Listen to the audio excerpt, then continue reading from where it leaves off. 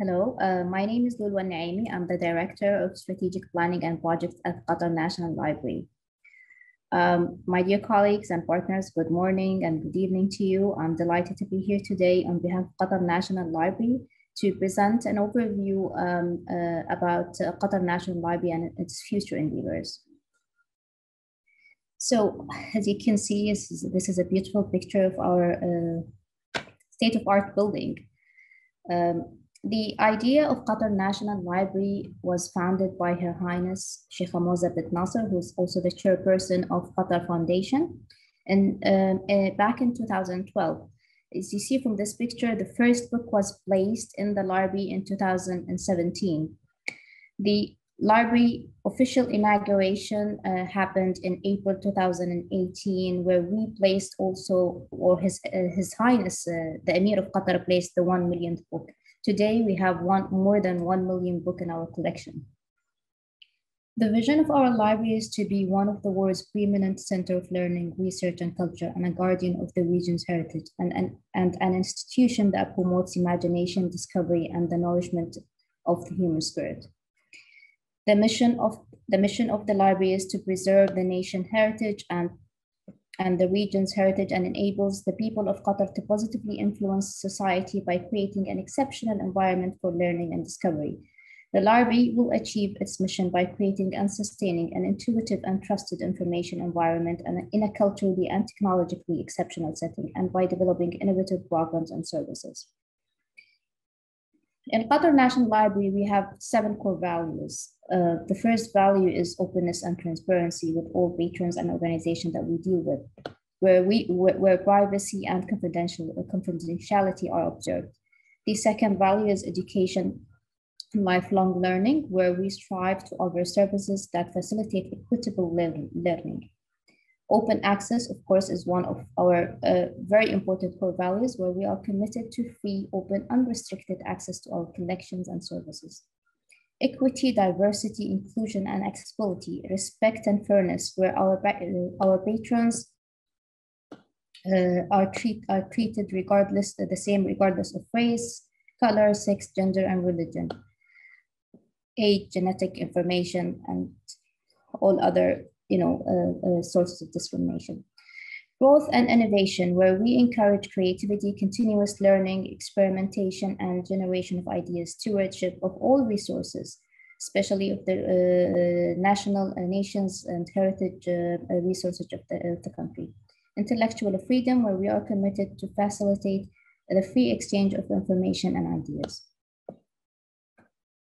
About Qatar National Library. So Qatar National Library resembles a true dedication of Qatar leadership to transition our economy from reliance on natural resources, oil and fuel, to a diversified, knowledge-based, sustainable economy. In Qatar National Library, we provide information resources in different formats, both physical and digital, to student researchers and communities. We provide lifelong learning programs, promote lifelong learning lifestyles, and through events and through our exhibitions, conferences, and events as well. Hosting events, obviously, for all members of the community. In Qatar, we have a very diversified community from different groups, and we also try to have some outreach activities for underserved communities, whether it is people with special needs or people from a certain community sector. Qatar National Library has 3 main functions. Apart from being a national library, we're also a public library and research library. In a national library, we are a steward of Qatar's national heritage. Public library, we provide equal access for all people in an environment that supports creativity and cultural development. Research library, we foster and promote the research ecosystem in the country and the region. Quick facts about the library. The library building is about 45,000 square meters, split it in 3 floors. The library, as I mentioned earlier, have more than 1 million books in many categories. It has also 35,000 meters of compact shelving where it can host up to 800,000 books. We have self-checkout check-in stations, and we have drive-through book drop-off stations. Our main, feature of library is the technology that is embedded in the library building and the systems that we're using in the library. I will showcase more picture of that during the presentation. We also have plenty of seating around the library. We have around 600 plus different types of seatings around the library. Our library is open 7 days a week for all publics. Again, this is our state-of-art building. It might look like a spaceship, but I will go through shortly over the concept of the design of the building. So our building was designed by the renowned architect Ren Koolhaas. It resembles 2 pieces of paper that are pulled apart diagonally at the corners to create an open plan. And the open plan in the middle is the plaza of the library, which I will show more pictures of later on. It's a monument to the enduring value of the book, designed to reflect the progression of knowledge while pointing to the past as well. The Heritage Library resembles, the location of the Heritage Library is in the heart of our library, and it resembles an archaeological site, and it is like 6 meters deep down the ground level. As I said, like the very interesting feature about our library is the innovative technologies used in the library. Here we see some of the spaces of the library. This is our conference room where we host many of our events. This is our digitization labs. We have state-of-art digitization labs, and it's one of the few ISO recognized digitization labs in the region. Some digitization work. This is our preservation and conservation lab. Here we have our assistive technology area. Here is our innovation stations. In the library, we have 4 innovation stations, or in some libraries, they call them maker space. We have 1 innovation station for music, 1 innovation station for photography, and 1 for make it your own electronics, 3D mapping, 3D scanning. Sorry, and also we have 1 innovation station for virtual reality softwares and devices. Here is the plaza of the library, and as you see, it resembles openness, and you can see also the Heritage Library, which is 6 meters deep from the ground level. Again, this is a close-up to the Heritage Library. You see, as the Heritage Library is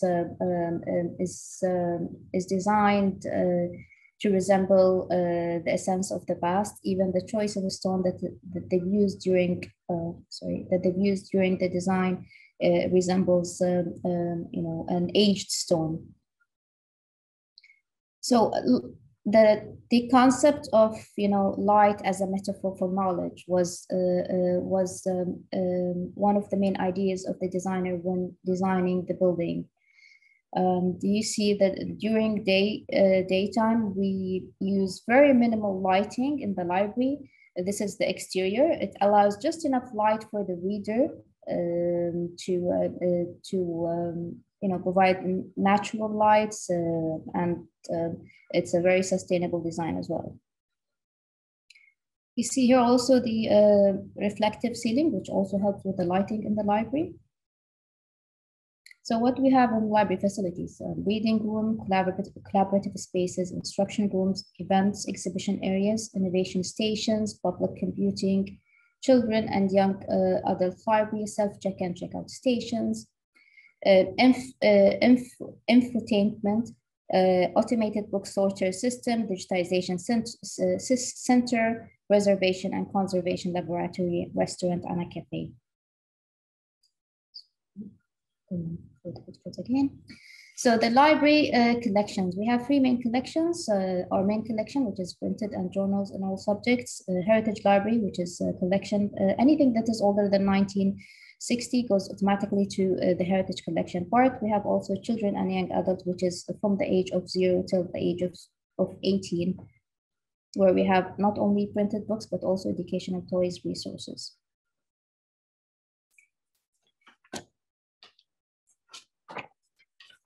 So digital resources.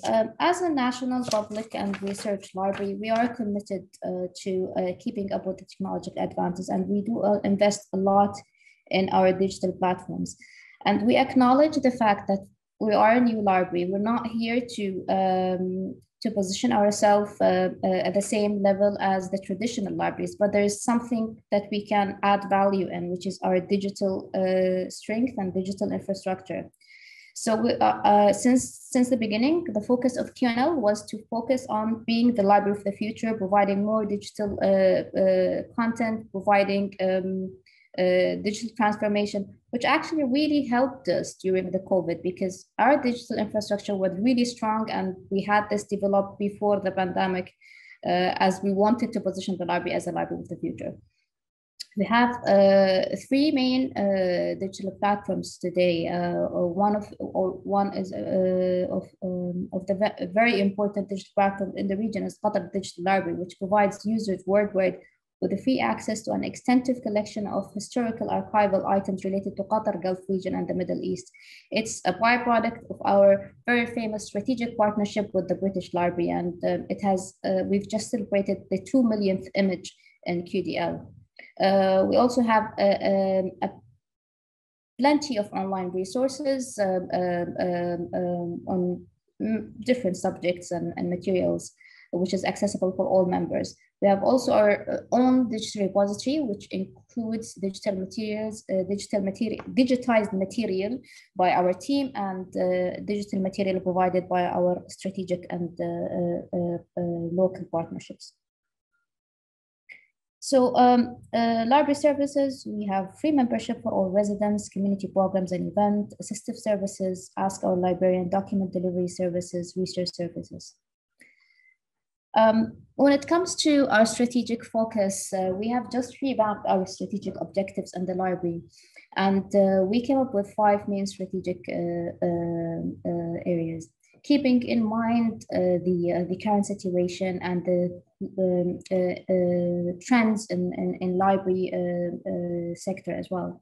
So our first strategic focus is to position the library as a modern national library and a preeminent center of learning and research center.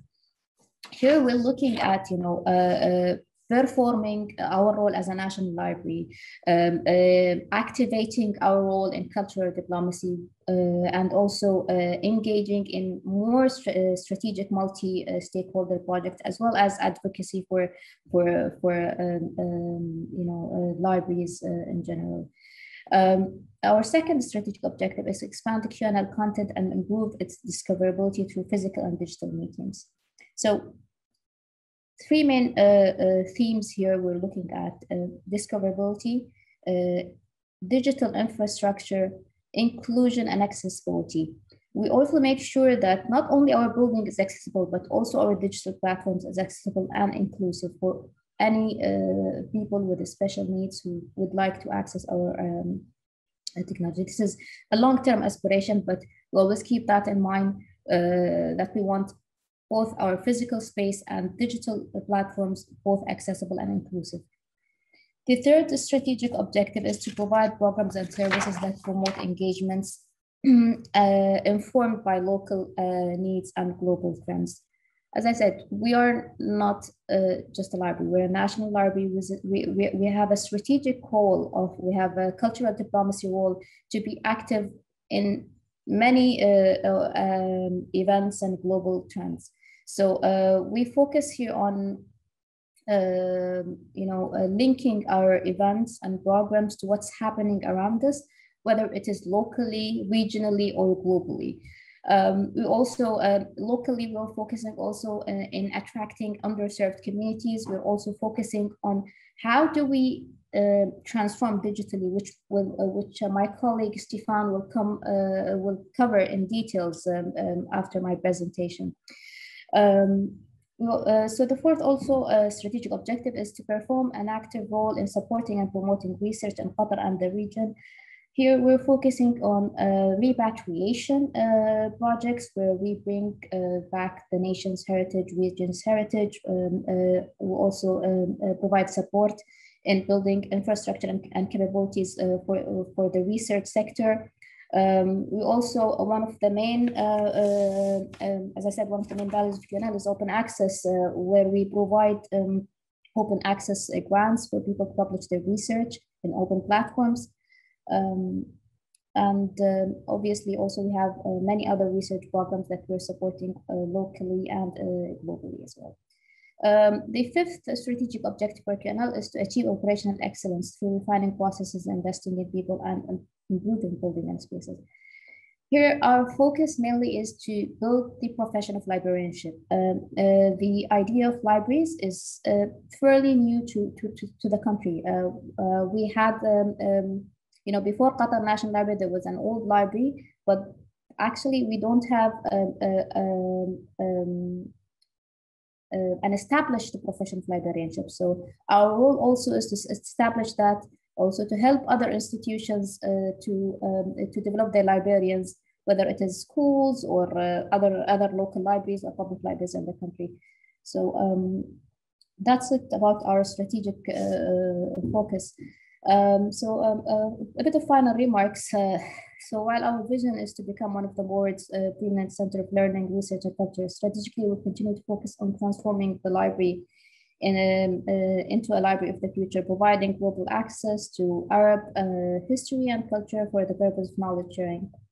In line with the Qatar National Vision, we do support the human development aspect of the vision, and we look forward to continually perform our mission to inspire positive thought and action among children and young adults who promise to shape the future of the country. Perfect. Good morning and good evening, everyone. My name is Stefan Eipert. I am the director of the Heritage Library in Qatar National Library. You may know the Qatar National Library, which is a wonderful building in Doha, in the education city. And today I would like to present you our collection through a very different angle to present our approach and our strategy in terms of digitization of these historical collections. Actually, I will show you some items and I will go quickly because I will come back to them again after a short presentation to explain you how we use that, because doing digitization is not the end of the process by itself. It's the most important is to ask yourself, what are you going to do with that? So I will show you some items to give you an idea for those of you who didn't get the chance to come to see our permanent exhibition in Qatar National Library, to give you a glance of our treasuries, and then I will come back to more the strategy. So let me start with this wonderful Quranic page, which is what we call Ijazi style, which is even very early page of Quranic leaves of the Quran, something like end of 17th century, very early of the 18th century. And it's not even what is famous as a Kufic style, we know, which is a kind of very important aspect of the Arabic calligraphy. This is really the beginnings. And it's very interesting to see such kind of items, and very rare. And we call that Ijazi Quran. It's for the first period, I would say maximum 1 century after the death of the Prophet. And we have the chance to have few of these pages in QNL. Then we have other examples of very early Qurans, like this one, a little bit later from 9th or 10th century. And this one with wonderful example also, but I will come back to this example later on. Or this one with very nice, where has been written in Afghanistan, in Iraq, in Herat, the city. And I mean, we cannot escape to think a few seconds about the situation of the cultural heritage in Afghanistan today. But we have also this nice example a little bit later. And speaking still about manuscripts, I swapped to another topic just to give you some ideas. And we have also very interesting manuscripts with the history of science. This is more actually history of mechanics, because Arabs were famous for history of science, but they were also very good for mechanics, engineering. And this is very interesting manuscripts from famous Arab authors from the end of the Golden Age in Turkey, and it was called Al-Jazari, and he was doing, he wrote a famous manuscript to explain the various kind of device and mechanical machines. This is another one which is interesting, which explains how to extract the blood from the sick people. And I swap again because I will come back to these things. We have a nice collection of maps. Here we have a wonderful example of a map from the Gulf and the Arabic Peninsula. And let me go to another topic, another kind of item. And we have this nice collection of pictures from 19th and beginning of 20th century. We have a huge collection of what we call Orientalist picture. This is the port of Beirut, and unfortunately, it's not so nice today because, you know, the very strong and dramatic blast which happened just 1 year ago in Beirut, and the port of Beirut now is much more worse in condition. But just as to give you an information, Qatar National Library and Qatar Foundation have been helping as much as they could the Lebanese library after the blast, and we even gave a big grant to the restoration of the 2 or 3 biggest libraries in Beirut, the National Library of Lebanon and the Bibliothèque Orientale, with one of the biggest collections in Beirut. But it's not the topic today. I just wanted to show this kind of picture. Another example of nice picture from the Dome of the Rock in Jerusalem. And surprisingly, if you are expecting only old picture, we also try to have also a kind of strategy of acquisitions of modern artifacts. And for example, we collect this kind of historical items, historical photography from Jerusalem, but also we are interested also to collect, I would say, the heritage of tomorrow, which is modern productions from an artist, a French artist working in Jerusalem. And we bought that picture from him, and a full collection of pictures from Qatar and some countries in the Arab region. So you see, we are not focused only on historical items, and we have also to prepare the heritage of tomorrow. So we work on that too. And speaking about more modern items, I wanted to share also one of our latest acquisition, which is a very interesting painting from an Algerian artist called Baya. She started to be quite famous now, even if she's dead since a few decades. But she was not very educated in artist or not a very high level of education or whatever. She came by chance in Paris, and she met Picasso and Matisse, and then she became fully part of the avant-garde and avant-gardist movement and the milieu in Paris in the 70s. And she's called Baya, and she produced very nice paintings. She was from Algeria, and like this gouache. And by the way, we will have an exhibition next year about Baya paintings in Qatar National Library. So this was just a short overview of a few of our items. I didn't put the most famous, but I chose them on purpose to show you now what do we do with that. Yes, we have thousands of items here in this library. That means we have also thousands of digital files. And what? Collecting digital files is not my task. My task is more to be in charge of the original items, but we have here a big department for digitization, and we produce digital files and of all these items, but we have to see why we do that and to have a clear strategy. So I will try to explain you, and coming back to some of these items, when and how we try to use them. The first point I would say is maybe preservation. in the past, when you wanted to preserve a collection in case of disaster, or if it's stolen or destroyed by a war or a kind of natural disaster, and since the antiquity, many libraries, unfortunately, has been destroyed, thanks to some technique of, first it was drawing in historical times, then it was microfilms and photography. And today we preserve also the collection by replicas, by doing digital replicates and digital files like those I showed you today, and which are as a preservation substitute to keep them. So we have also this duty in the National Library for using digitization as preservation, but it's not the topic of my talk because it's become very complicated concept, because also we have to think, how are we going to preserve that new artifact, even digital, that we are producing? And then a National Library has a duty to have a strategy for digital preservation.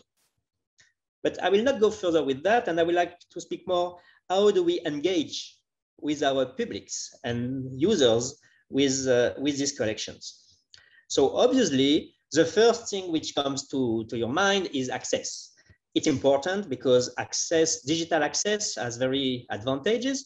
First, you don't manipulate the originals, so it's already part of preservation, because some of these items I showed you have some almost more than 1 millenary. So you can imagine that we cannot give them like that in the reading room, like we give a novel for a basic user. So access is, even inside of the same library, is a good way to, it's one of the main way to use these images. But obviously we don't limit our access to inside of our library. We have, like most of the big libraries, a digital repository where we have all these images linked with our catalog. And it means that everywhere in the world, even if you are today in America or wherever, in Australia, anywhere in the world, you can have access by internet to our catalog, and you can have, if the document is digitized, you have access to the digital files. And this is very helpful in terms of access, not only for the scholars and academics, but for everyone. You can discover the collection, you can enjoy the collection, you can use them, you can download them, as long as it is in the public domain. It means that it's not protected by a copyright, which would not allow us to digitize them. But usually in the heritage library, working with old material and old books, we have the right to use them because it's most of the time public domain. The few examples I showed you, including the one you have now on the screen, we get the approval from the rights owner for copyright. So that's one of the first aspects, but that's not all. Obviously, we can do also research, not only access and read, but research. And for example, these two very early currents are part of a very rare corpus we have here in Qatar National Library, which is we call that early currents. That means from the 7th, 8th, and 9th centuries. It's very rare, unique, single sheets most of the time. And such kind of early leaves of the Quran are spread in various libraries in the world, or Islamic museum with Islamic section. And for example, when I speak about research, I am thinking, for example, in that specific case of a project we have with a team of experts in Germany called Corpus Coranicum, and they are studying this writing, the codicology, the physical aspect. We do also ink analysis of these Qurans, and then we can, this kind of research, which is a very long process for a 2 or 3 years collaboration project, then this will be shared in a specific platform, which you can have access already actually on internet, called Corpus Coranicum. And this is also done in close cooperation with the American institution. In that case, for example, I'm working now with the Smithsonian Institution, the Freer and Sackler Museum, for a project to do the same kind of research on their corpus. And then we can have a larger basis of studies. We can even discover, which is very interesting, that some page of the Quran we have are coming from one unique Quran in, for example, in 8th century, and one of the pages of the same Quran could be in their collection. So we can identify, I would say, sisters. So you can see the added value of such kind of research. So that's, I would say, high-level research for very few experts. But if I come back to that one, I have another project to use this file because it's, so this is a kind of mechanism to explain you. I think this one was for blood and extractions, or it could be any kind of machines. Al-Jazari in his manuscripts explain how to produce any kind of automatic machine, including clock machine to bring you the tea in your cup, some system to put the water up, and any kind of mechanism, I would say, and mechanical engineering. So sometimes if you look at that, it's very nice, but it's quite difficult to understand actually. And then you have the text, which is not very helpful always. Even if it's well written in Arabic, the understanding of the text itself is not always easy because it's old formulas and paleography and so on. And still it's not as clear as when you buy a machine today, I would say. So we have to do something else to engage more with the public. You can imagine this is very nice, could be interesting for the young generation to discover this kind of very strong advancements of the engineering and science in the 13th century, for example, in that case, in the Islamic world. But you have to bring something more to help people to understand. Otherwise, you can just explain, but it's a little bit dry and doesn't go enough in the real engagement. So, for example, with that manuscript, and there are various copies of that manuscript. So there is few pages also very rare and very old in the Smithsonian, also in Washington, DC.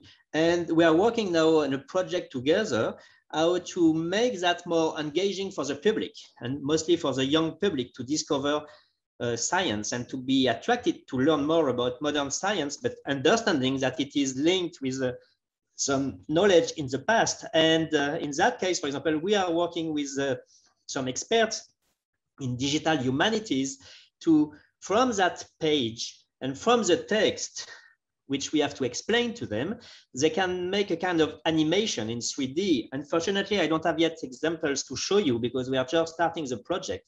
But we have an expert, for example, in that case, in Singapore University, working of making the machine now from a 2D drawings even to a 3D with animations to explain to people how it works actually.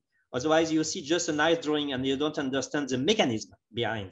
So this is another way of engagement, you see, to work with the public, to make them to understand better this kind of documents. Otherwise, it's not so easy to understand.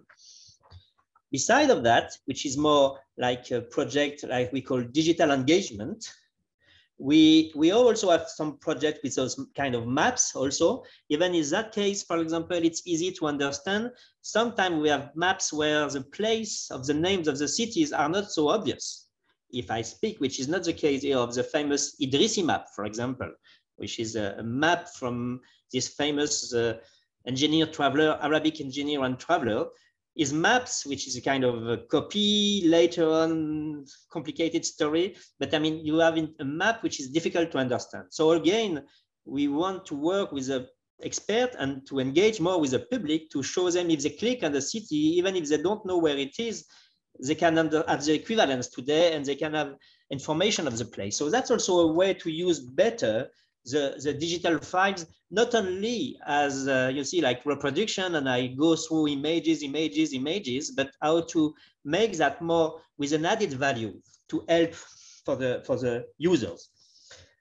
Here again, for example, this image which I mentioned from the port of Beirut, I mean, we use it also for communication because we have this big campaign to help the libraries of Beirut after the blast, and we show them, we can do display of that.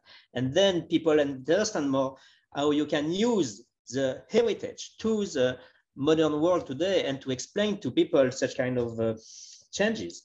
The same when we did events last month in the library about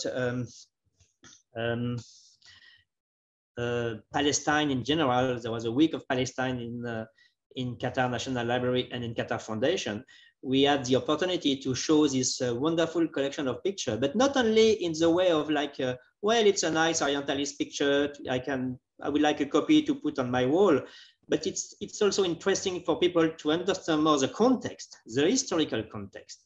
And then in that case, it's full of very precious information. Look at this picture, for example.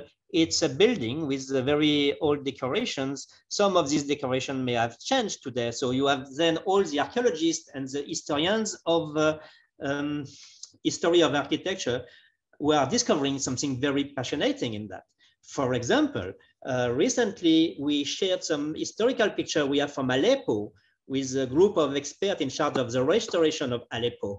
And they discovered that in our picture from the 19th century or beginning of 20th century, they can learn a lot of information about old Aleppo, which they did not know. And that helped them for the restoration of the city. So you see, all these things are helping the public to engage, to understand. But I just want to conclude to insist, doing digitization is one point, but that's not everything. You have to see what are you going to do with that in terms of access, in terms of research, in terms of engagement, in terms of communication and exhibition, just to show you various ways how to use those kind of artifacts.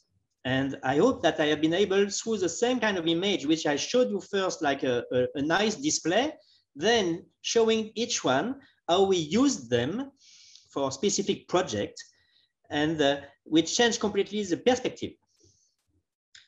Well, I hope I have not been too long and not too boring, but I hope you catch the aim of that. Doing digitization is one aspect, but the most important is to do what are you going to do with that and how are you going to engage with the public. And that's why in Qatar National Library, we work very closely between various departments. Myself as a director of Heritage Library, so I am the custodian of these collections, but then we have the department for digital engagement, and we work very closely to see how can we engage more to the public using in a very clever way with added value all this digital heritage, which is digital, to be used for the best and to engage more for the public and to be sure they understand more the context and the perspectives. Thank you, and I hope it was helpful for you.